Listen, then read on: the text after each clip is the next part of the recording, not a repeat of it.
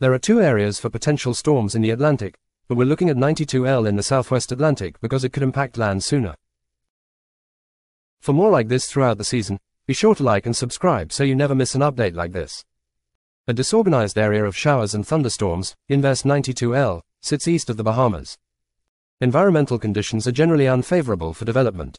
However, there's a 40% chance it develops into a tropical depression within the next 2 days, with the 7-day outlook presenting the same percentage chance of development of 40%.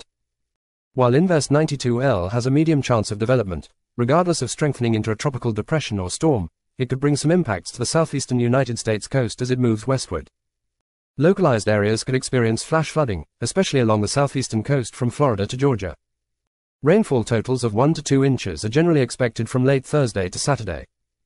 Gusty winds are possible, particularly near the center of the system, potentially causing minor disruptions. Also, rough surf could create hazardous conditions for boaters and swimmers. It's important to note, these are potential impacts based on current forecasts.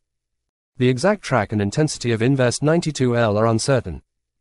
The system is expected to move west-northwestward, potentially nearing the southeastern U.S. coast by Friday. If you would like more in-depth information on this system and all systems, I urge you to check out Tropical Weather Tracker. I'll leave a link to the website and YouTube channel at the top of my description. That's all I have for you today. Make sure to subscribe to the channel with notifications enabled so you don't miss any of these updates. See you soon.